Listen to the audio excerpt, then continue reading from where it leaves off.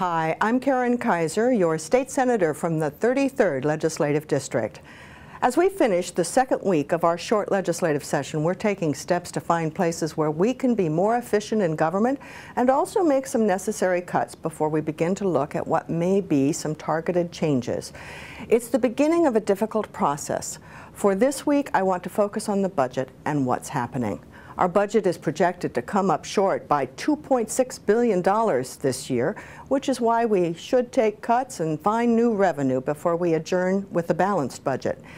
It's important to remember that even as the legislature wrestles with making this budget cut, it slashed $3.6 billion already last year in services in the budget. Washington was extremely fortunate to receive help from the federal government in addressing our overall budget deficit, but still, the budget we passed last year spends about $1 billion less in state revenue than the previous budget.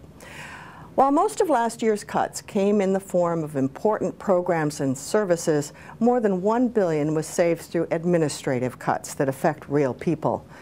In the last year, some $800 million in teachers and state employee compensation was wiped out, and the legislature required state workers who were due already negotiated modest salary adjustments to accept a pay freeze.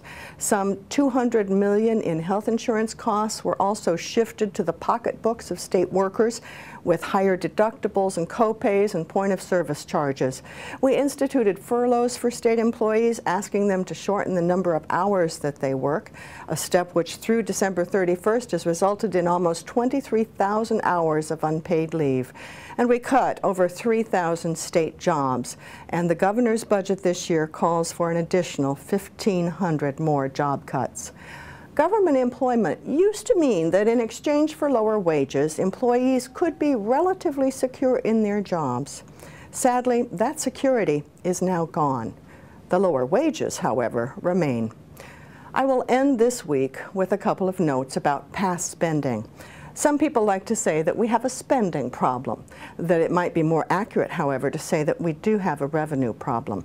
Despite a population growth in our state of nearly 1 million people in the last 10 years, along with much larger demands on services that more people living in the state bring to our state spending, per capita spending has actually declined. In other words, we haven't spent more money per person than we did 10 years ago, but we do have more people.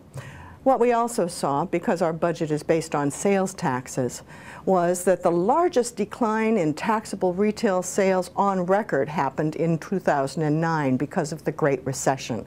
And of course, since our budget is based predominantly on sales taxes, those who are least able to afford taxes end up paying the greatest percentage of their income in taxes.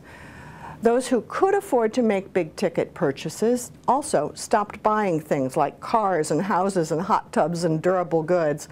So hopefully now, as our economy slowly recovers, we will also see a recovery in spending, sales taxes, and revenues. I will have another update for you next week as we make progress to deal with this difficult budget picture.